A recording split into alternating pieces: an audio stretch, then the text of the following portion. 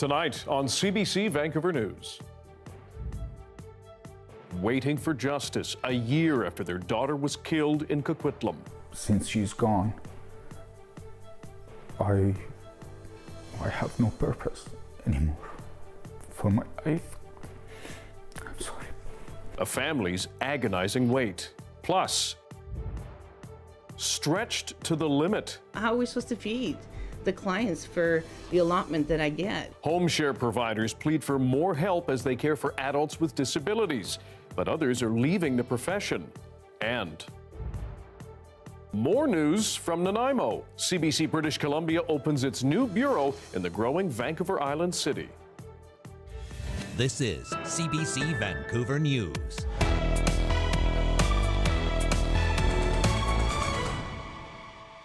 Good evening, I'm Dan Burritt. Thanks for joining us. Anita is away tonight. Home share providers in BC who house and support adults with disabilities are crying for help, stretched to their financial limits. As the cost of living continues to climb, they're having to pay out of their own pocket to support their clients. As Joel Ballard reports, it's forcing some providers to quit the industry altogether.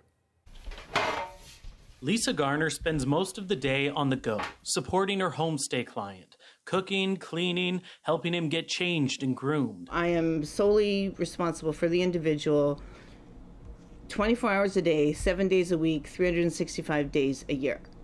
Home share providers funding is broken down into two streams: compensation from Community Living BC that varies based on the individual's level of disability support, and a room and board contribution of $716 from the client's monthly benefits. According to a ministry document, $375 of that is supposed to cover shelter, leaving $341 to cover the rest, including food.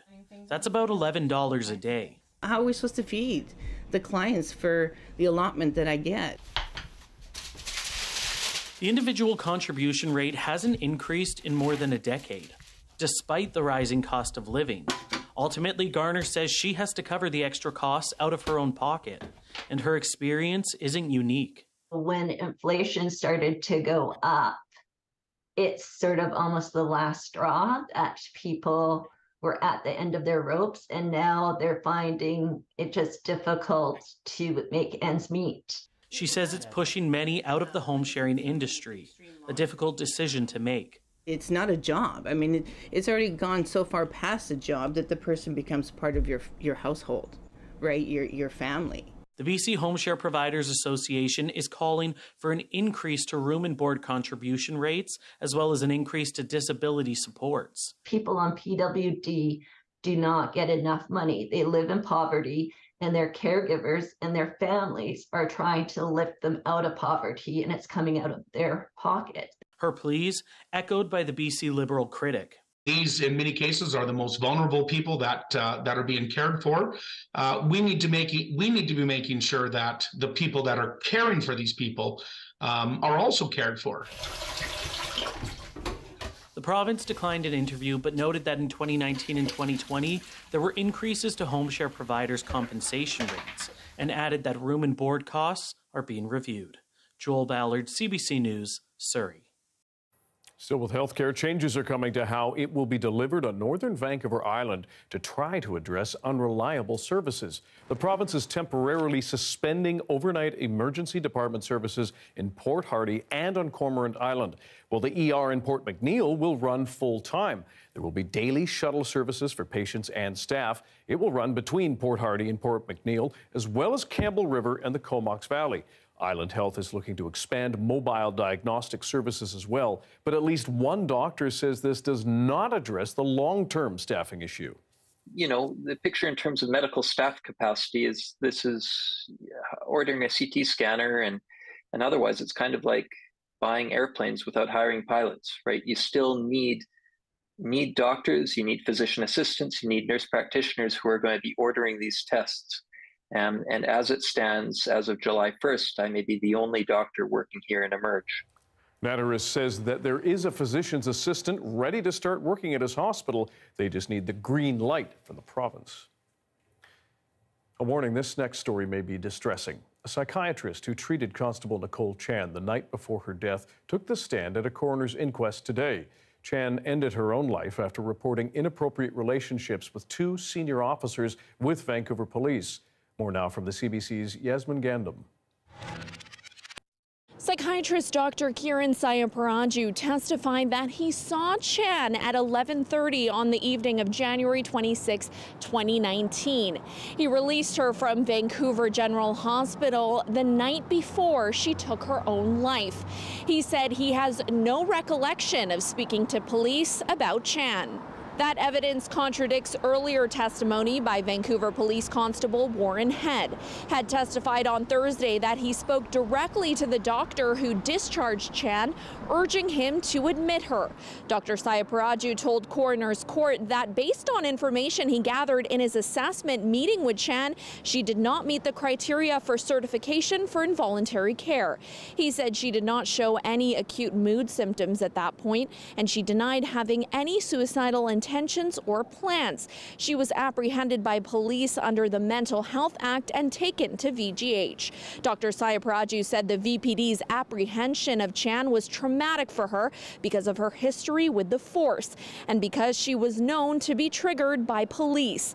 He said there was a risk that certifying her under the Mental Health Act would only make things worse. Evidence presented throughout the week has painted the picture of a psychologically vulnerable person who suffered from mental illness, made worse by the alleged sexual coercion of two supervising Vancouver police officers. The coroner's inquest is set to wrap up on Tuesday. Yasmin Gandam, CBC News, Vancouver.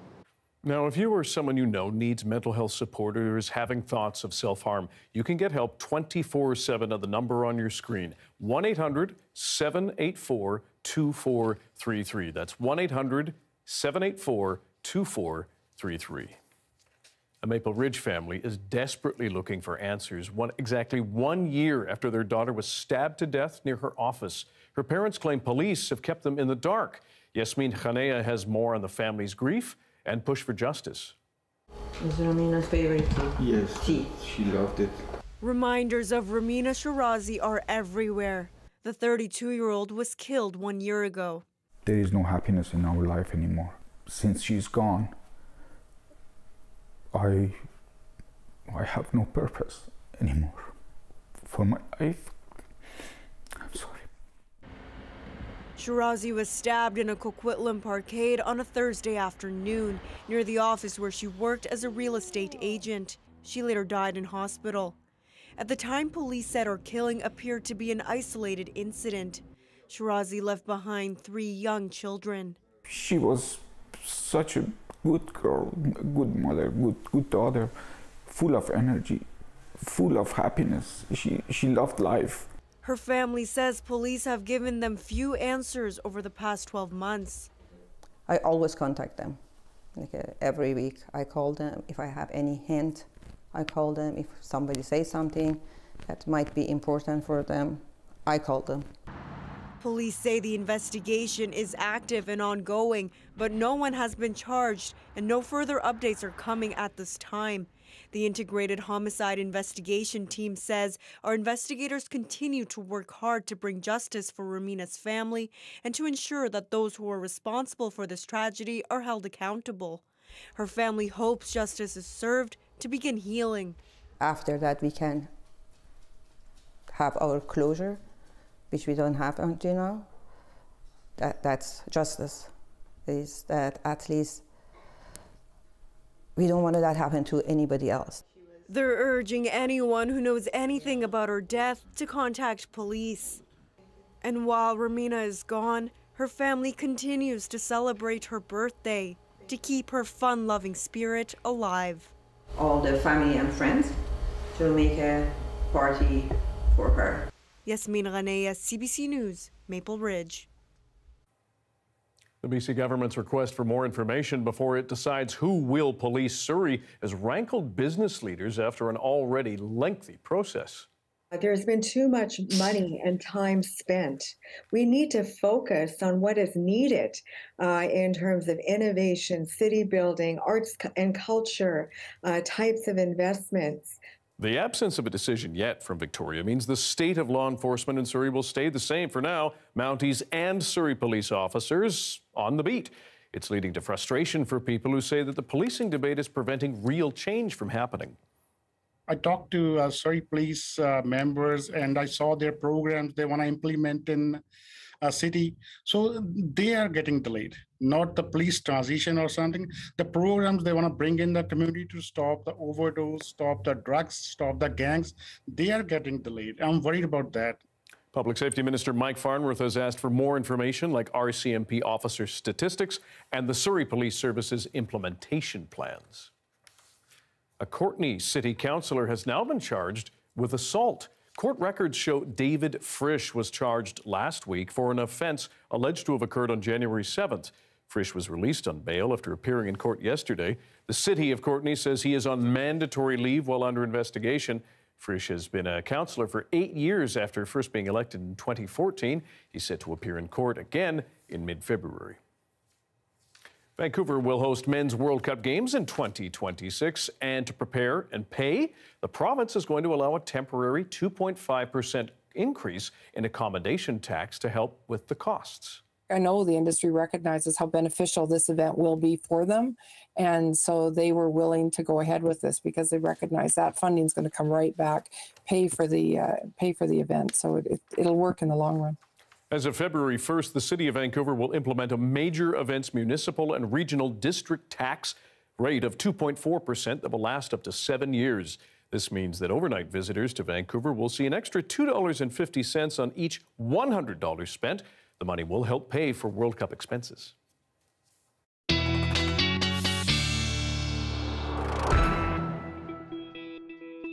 Time to check in with meteorologist Johanna Wagstaffe for our first glance at the weather as we brace for another big chill. A reference our parents will appreciate. Yes, hopefully the soundtrack to this big chill is as good as the movies. Oh, you heard it through the grapevine, huh? Yeah, it's a great soundtrack. That might be our weekend watch. And you know what? Not a bad idea to pick a movie to bundle up to for the Sunday. That's when temperatures will really drop here. But let me show you the special weather statements in place almost right across the province. We'll see much colder temperatures for the interior, but even down in the south coast, 5 to 10 degrees colder than normal. And note that winter storm warning for the East Kootenays.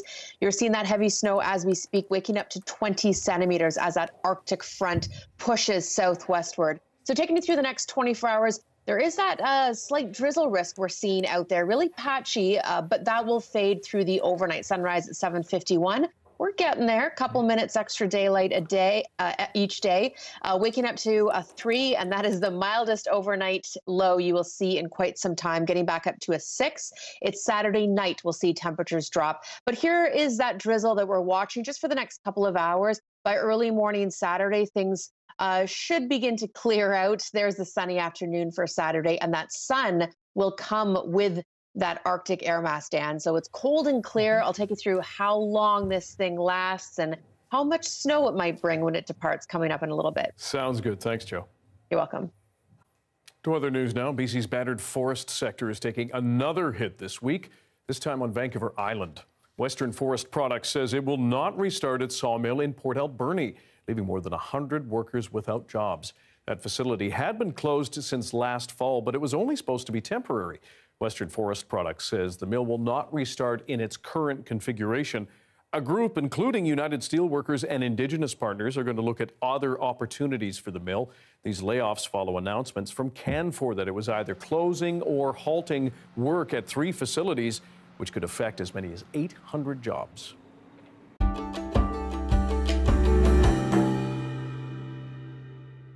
It is an exciting day for us here at CBC British Columbia. Today, we officially launch our new bureau in the Harbour City. Several of our current affairs shows broadcast live from Nanaimo today, including On the Island with host Gregor Craigie and joined by Michelle Elliott, host of BC Today. All of this to introduce our new video journalist and Nanaimo Bureau Chief, Claire Palmer, who's been busy connecting with people in her community. Claire, welcome. What has your day been like? Well, Dan, it has been overwhelming in the most amazing way. I've had an absolute blast meeting with people today who are sharing in their excitement with this new role with me. It's been astounding to see the enthusiasm for CBC in this community, and it's been a whirlwind few weeks while I've been getting settled in Nanaimo. But why don't we take a look at what the last few days have been like for me?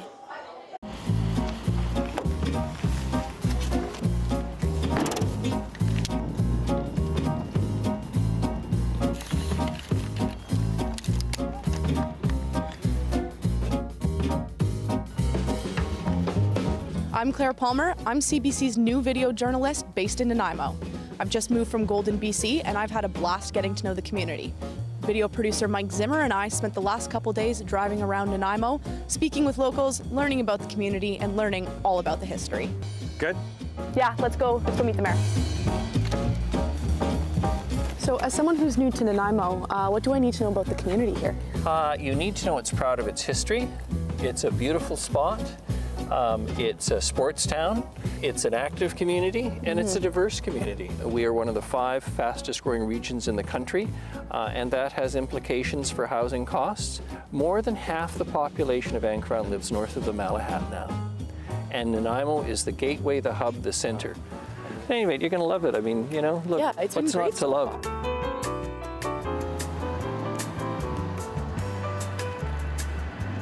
So where are we off to next? We're headed to the Nanaimo Museum, just to learn a bit about Nanaimo's interesting history. Hi, nice to meet you.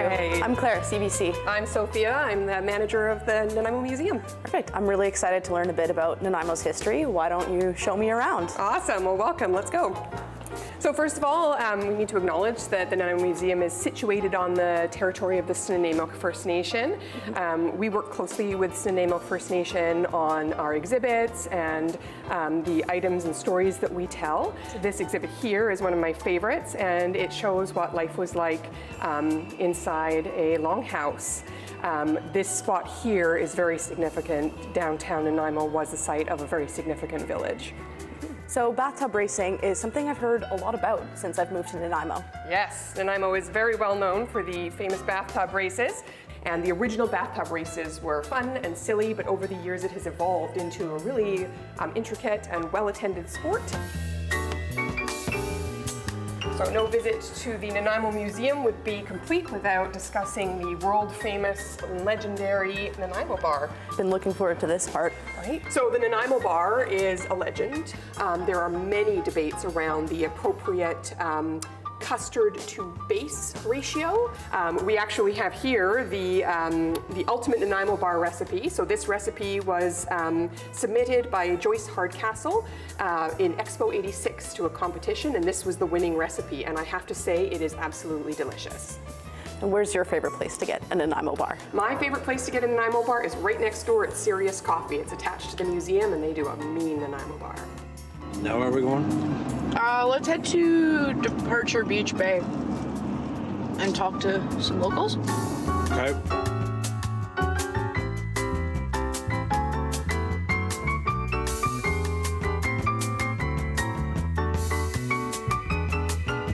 I'm new to Nanaimo. What would be your top tips for somebody who's new? What advice would you give? Well, the waterfront is beautiful. Nanaimo is a great community. We're pretty friendly all in all. Everybody cares for each other. Yeah, people are very friendly here. We love the place. It's been great getting to meet the locals and residents. It's clear this is a really special community to many. I've had a blast exploring the area, and I can't wait to continue to highlight Nanaimo on CBC. Claire Palmer, CBC News, Nanaimo. Was that good? Yeah, it's good. Cool. Awesome. So moving to Nanaimo was a big change for me, but it's been made so much easier by how overwhelmingly kind the community's been.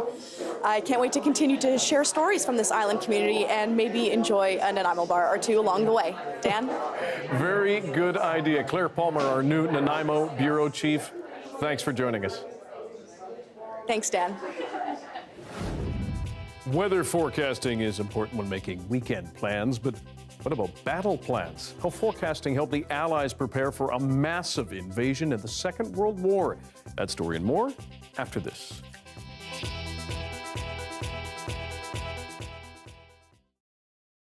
And thank you for watching our commercial-free live stream tonight. A little later, but here we are. It is a busy time at a massive snow maze south of Winnipeg, recognized as the largest one on the planet by the Guinness Book of World Records in 2019. The CBC's Fiona Odlum recently caught up with the maze's owner-operator. St. Adolphe, Manitoba is home to the world's largest snow maze, and this year, it's getting bigger.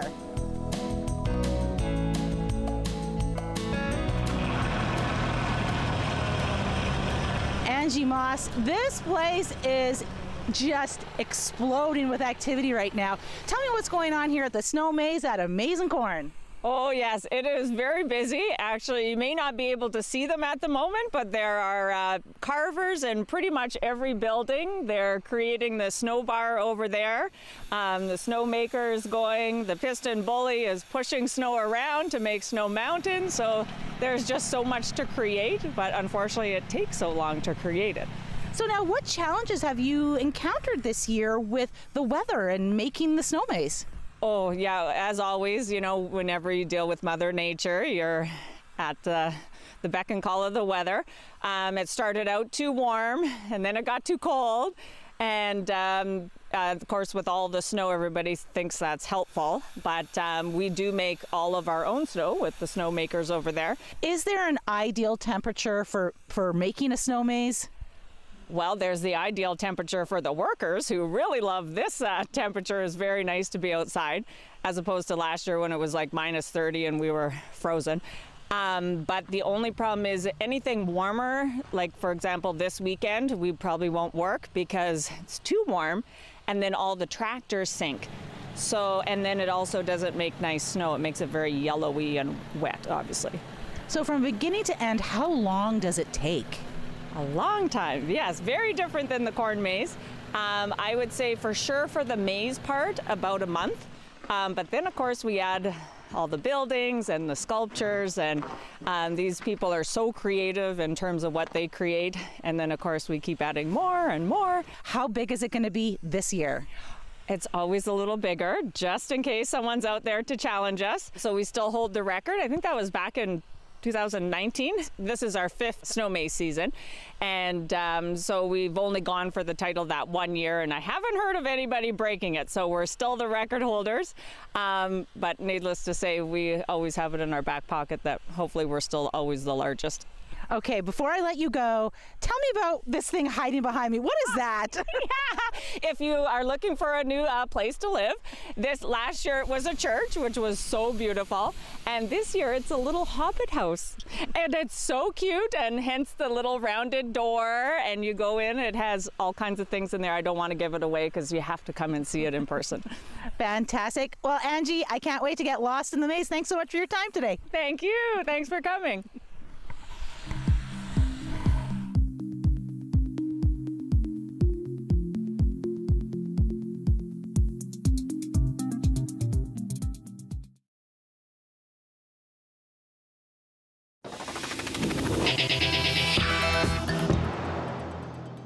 It's time to highlight the CBC Explore series Planet Wonder, hosted by our own Johanna Wagstaffe. The series asks unexpected climate questions and takes you on a journey to find the answers. For instance, there was a time when wars were won and lost because of the weather. The most notable example, the Allied invasion of Normandy during the Second World War. Have a look. Loading begins June 1st, 1944. 3,000 ships are about to cross the English Channel, carrying 2,000 smaller landing craft. The accuracy of weather forecasts is crucial, especially when lives hang in the balance, as they did during World War II.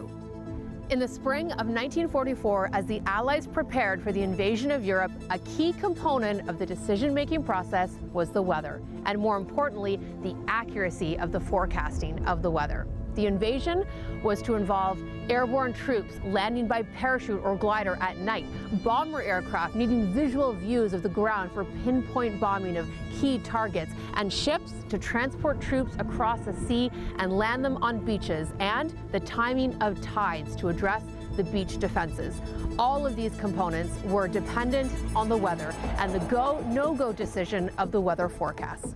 Weather data collection was in its infancy. No satellites, no ocean buoys, no specialized aircraft, and no computers, as we know them today anyway. They had some ship observations and some land-based observers and historical charts. What they definitely didn't have was agreement. Two camps of meteorologists. The first saying use historical patterns and weather cycles to support current station reporting and go ahead with the invasion June 5th, 1944 as planned. The second arguing it was better to delay, to wait until June 6th when a better window of weather opportunity would open up. The generals listen to the second group, and the Normandy landing was delayed until June 6, 1944, when a small high-pressure system opened up after a storm. This event is now known as the most significant weather forecast in history. Years later, during a ride to the Capitol for his inauguration, President-elect John F. Kennedy asked President Eisenhower why the Normandy invasion had succeeded. Eisenhower's fitting response, because we had better meteorologists than the Germans.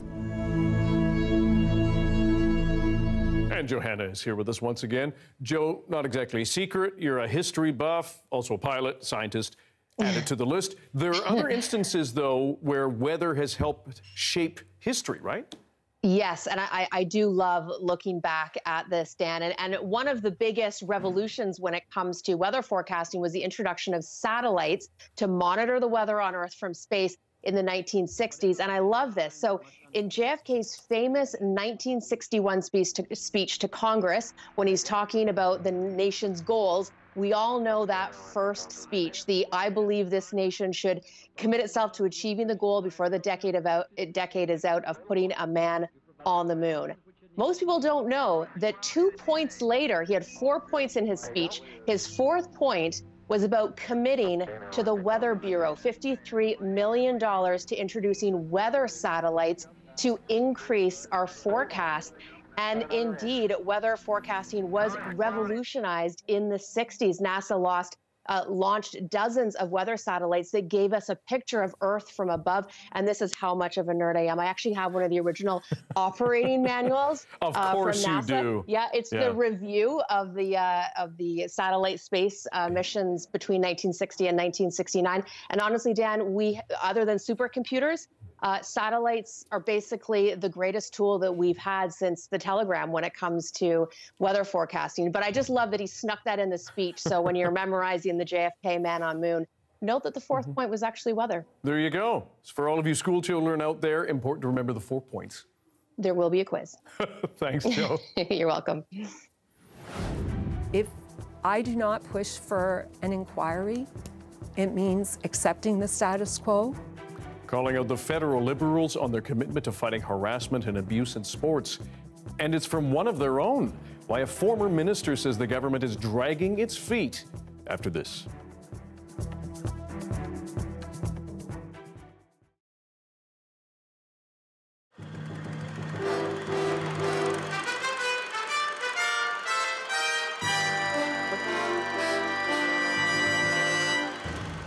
Little Sisters, a gay and lesbian bookstore with a history of conflict, violence, and disappointments, but rarely triumph. Today, though, there is some talk of celebration. And it is a joyous day for us, and we will continue. On the store's crowded steps this afternoon, its manager sang the praises of a BC Supreme Court decision that technically ruled against the store. It was a ruling by Mr. Justice Smith on a constitutional challenge the store levied against Canada Customs. Since 1986, hundreds of books and magazines headed for the store have been seized at the border, ruled obscene by customs officials. Each step of the way, the store has cried foul, and many have jumped to its defense. Mainstream stores like Duthie's have ordered and received the same books without any problems. And then came this high-profile constitutional case, enlisting support from authors across the country, including Pierre Burton. It's an outrageous trial. It's a harassment. It's a case of harassment by the government against a small bookstore, which the government doesn't like. But after 40 trial days, Justice Smith ruled that Canada Customs officials are within their legal rights to seize the publications. Yet in page after page of his judgment, he talks of systemic deficiencies, saying there were inconsistent decisions on some of the seizures, some that were the result of mere human error, others that are the arbitrary and improper consequence of an inadequate and flawed administration of the legislation. We feel good about that to realize that the courts are beginning to deal with our issues in a sensitive way. They may be claiming a moral victory, but this was not a legal win for Little Sisters. So with judgment in hand, they are making preparations to do what they've become accustomed to, launch yet another appeal. Adrienne Arsenault, CBC News, Vancouver.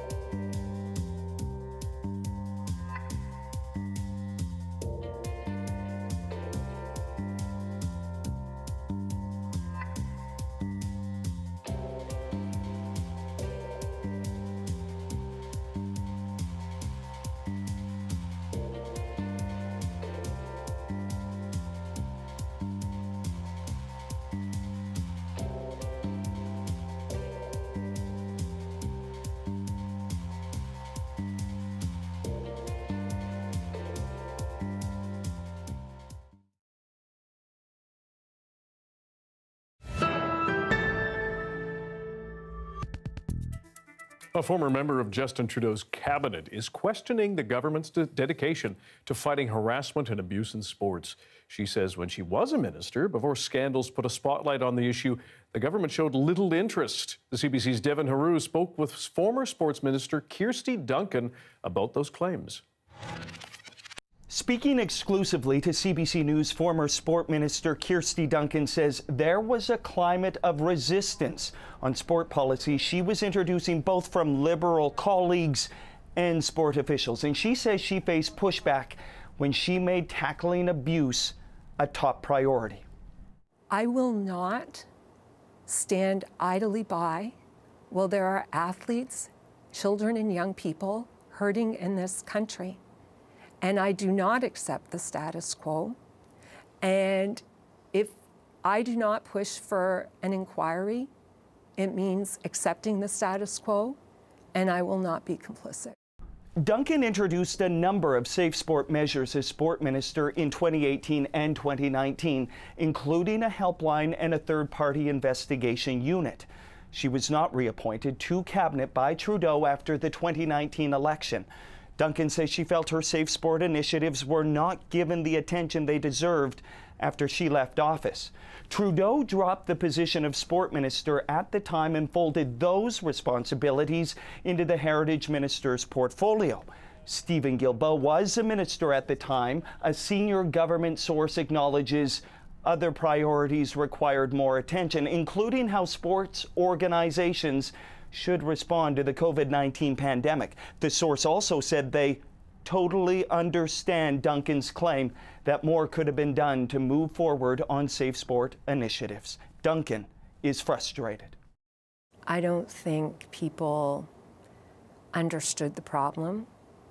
There wasn't a lot of interest in Parliament. I asked what we were doing, and I was told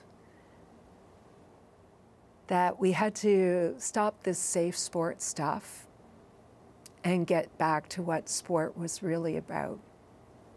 My answer was, so not protecting children?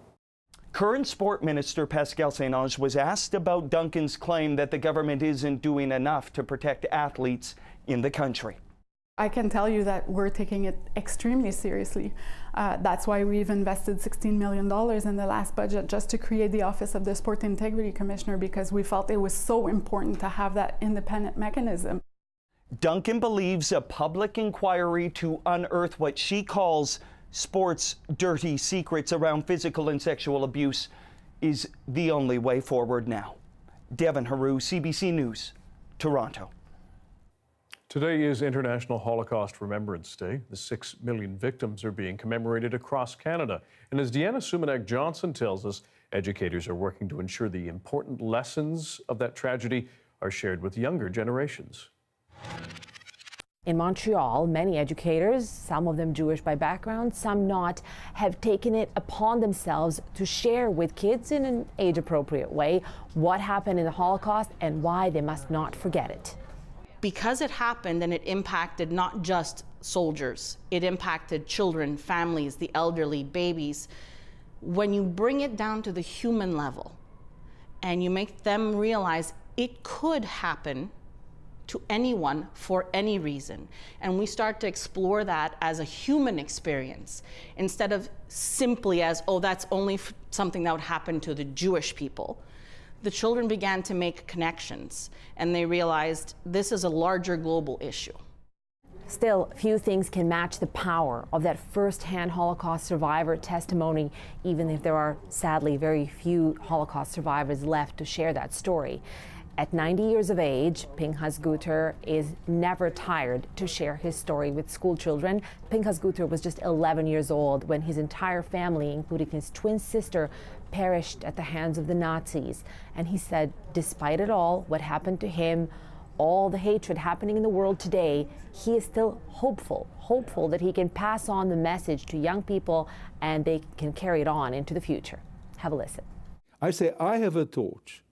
And my torch has got more than one flame. It's got many flames, but I'll just give you 5 of them.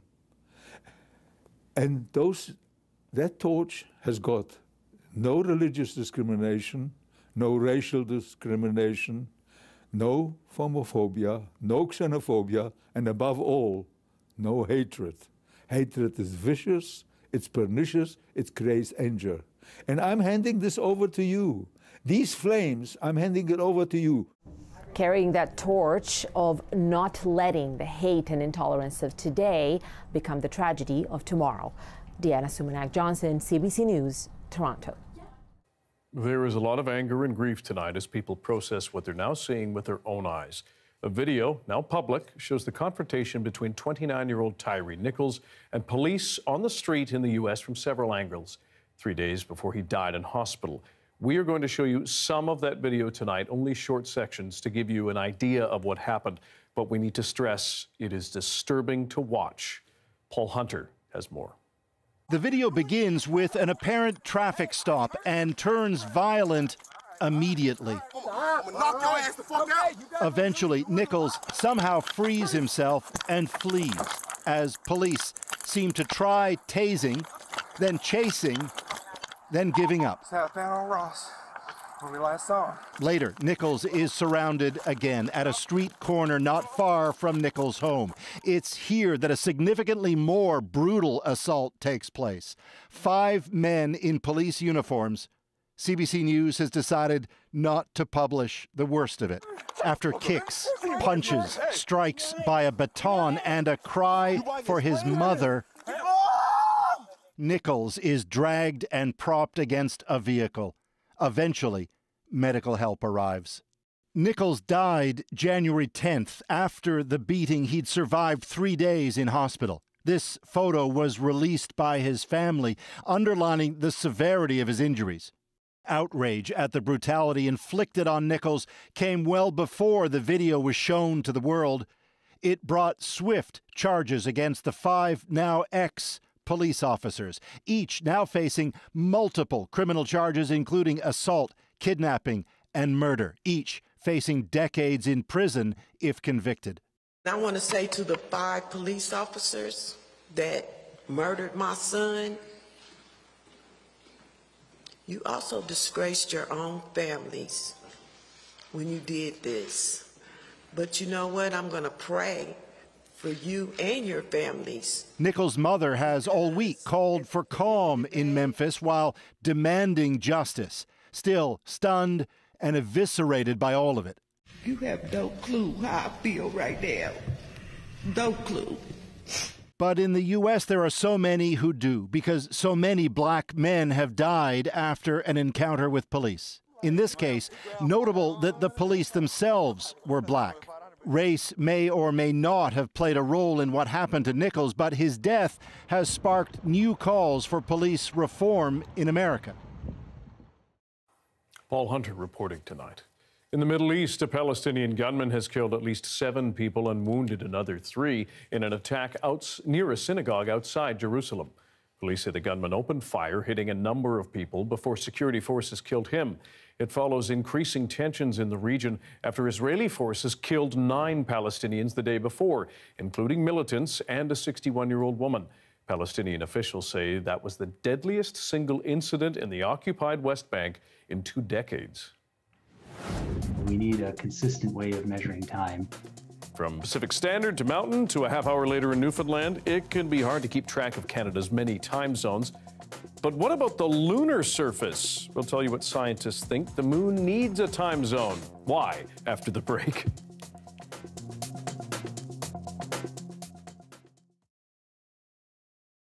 We call them the soldiers of the vineyards.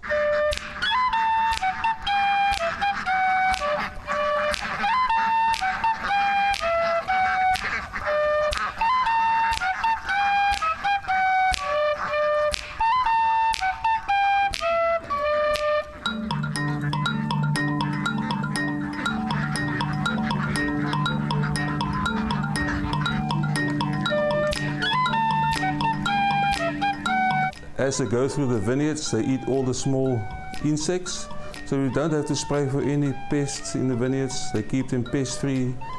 They are the caretakers.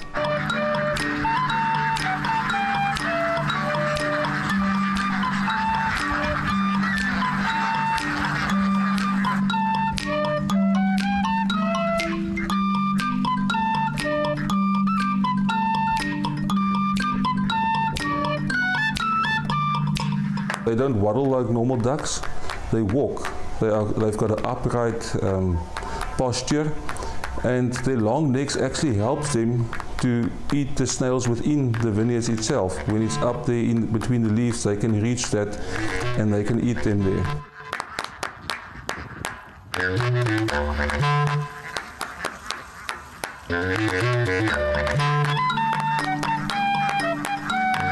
It was quite fascinating to see how they follow each other quite suitably and quite passionately. And I've inquired about the following, who takes leadership. And one of the guys indicated that, all of them act as leaders, and if one, kind of missteps, someone else will take over and, take the leadership to guide them through wherever they have to go.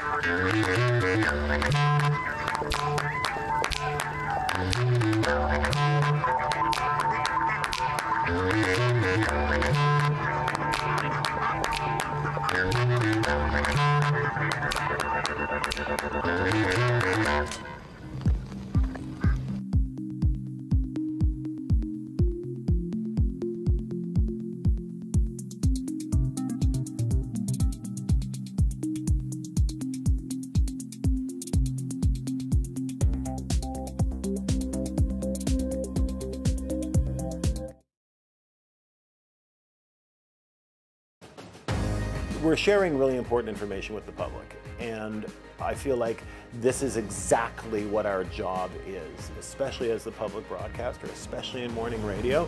That's incredibly important. Land Back is a CBC original podcast where we uncover land theft in Canada and look at how Indigenous people are taking it all back. Land Back is out now on CBC Listen or wherever you get your podcasts. Here's another reason to make sure your watch is set. Scientists are working to define time on the moon.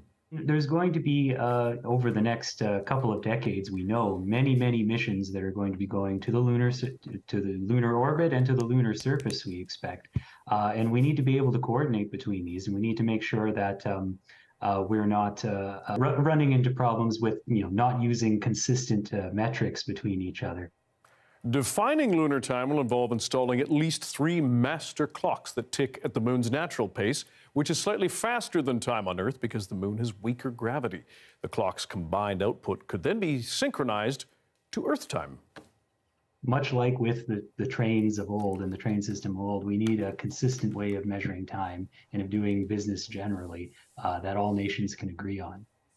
Currently, each mission has used its own timescale. It will also allow this new project the creation of a lunar satellite navigation system similar to GPS on Earth.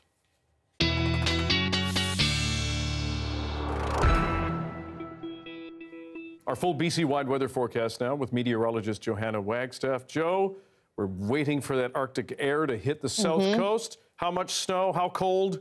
I ain't too proud to beg. Reference. You were on fire with those 80s references tonight. Google's a great resource, really. Yeah, didn't have the cassette tape with me. Or the beta, for that matter. That's true. Which I've got. Yeah, you know what? I can answer both of those questions. I think that's fair. How cold and how long and how much snow? Let me take you through, first of all, the beginning, the entrance of this Arctic air mass that is bringing a shot of snow to places like Prince George, a couple centimeters.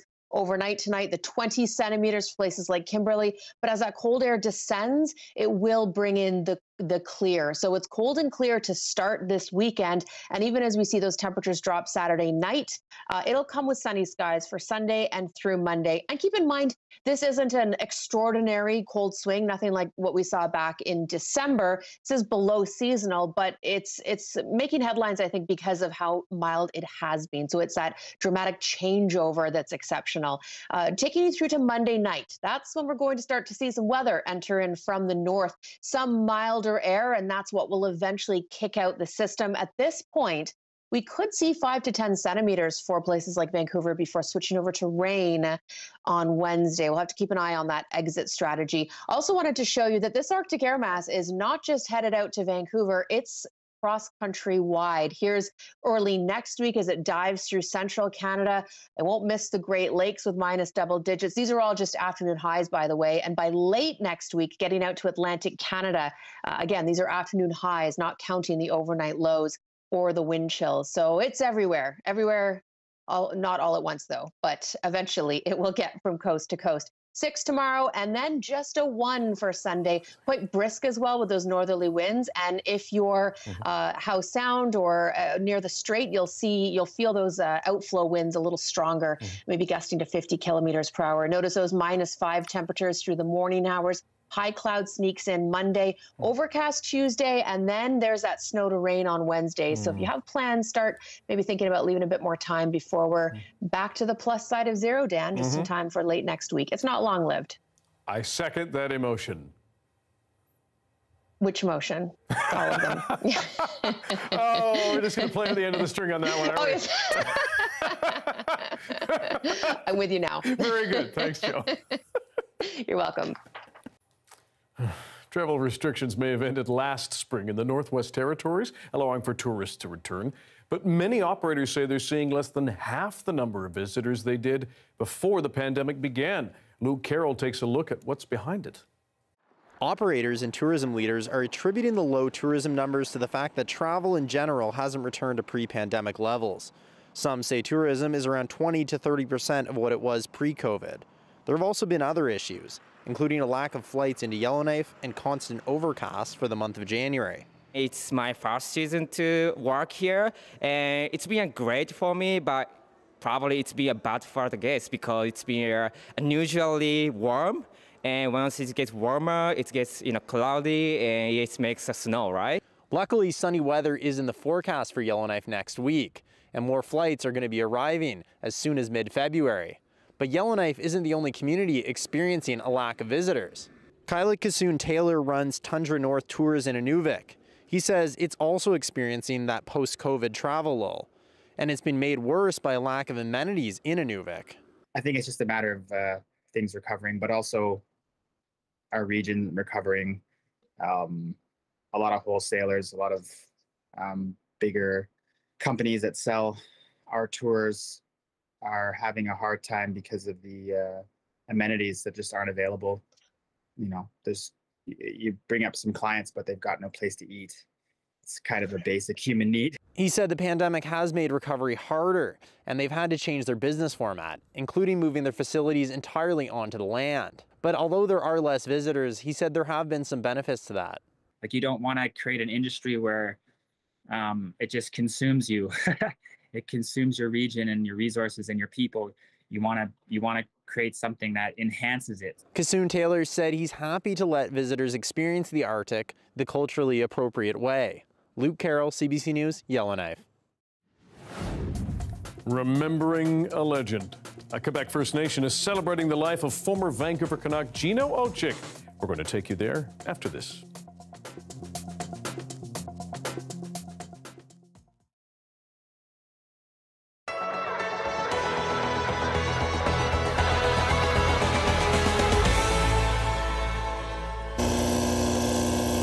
People come up and they look at my belts at a show and they say, "You have beautiful work."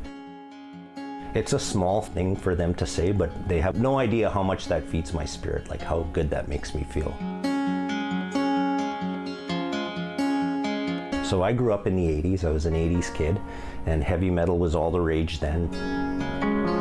I would make leather wristbands with studs on it, and I make them for my buddies, and they liked them, they'd buy them. So it's funny how that all came back to me once I started doing it again. And I noticed that women like to wear with their ribbon skirts, they like to wear the big belts. My wife had wanted a belt for a long time, and I priced them out. They were pretty expensive. But I thought, well, I can do that.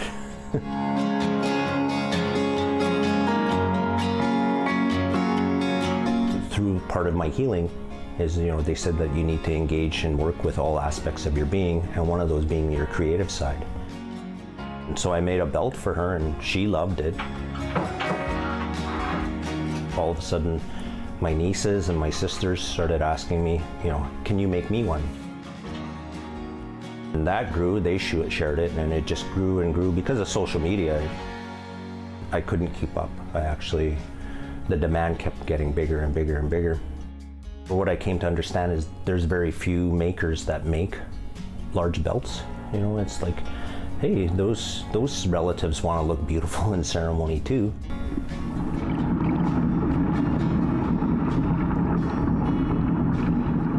It wasn't like I was meant to start a business. I think it kind of just started itself in an organic and really cool way. So I started making bath bombs. A group of friends and I went to medicine camp, and then we had a night where we all decided, hey, let's come together, do solstice, and exchange handmade gifts. So I spent a lot of time researching how I could make things out of the medicines that we gathered. And so that was kind of how I taught myself how to make those things.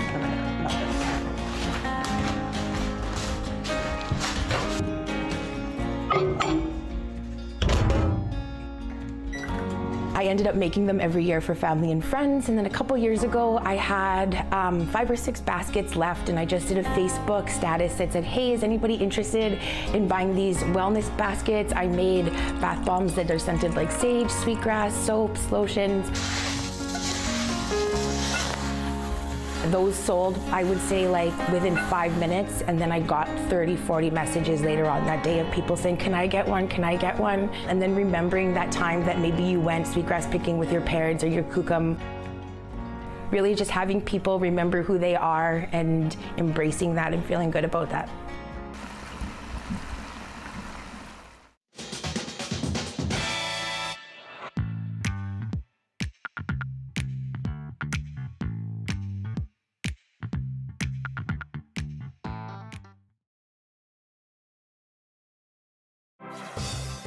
Hi, I'm Amy Bell. Here's what's in your CBC Vancouver inbox. Stream your favorite CBC dramas or comedies 24/7 on demand on the CBC Gem app. Plus, you can live stream CBC Vancouver News. Check it out at gem.cbc.ca. And never miss a special programming series or contest. Subscribe to CBC Vancouver's e-newsletter at cbc.ca/Vancouver inbox and keep connected with us. Tributes and stories are still pouring in for Gino Oczyk. The former Vancouver Canuck tough guy died earlier this month after a long battle with a rare terminal illness. Olivia Stefanovic takes us to his home community in Quebec, where he's being remembered for who he was on and off the ice. Before he became known as one of the NHL's toughest players, Gino Oczyk learned how to never back down here. On the res, sometimes that you have to go through situations where if you want to help yourself out, you got to fight for yourself. And then he wrote on it right here, we're the strongest, we're the best looking, we're Kitigan Zibi.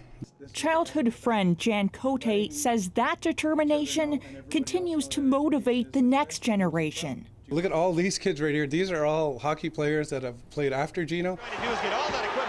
From the moment he was drafted by the Vancouver Canucks in 1990, Oczyk became a formidable force, racking up the franchise's most penalty minutes.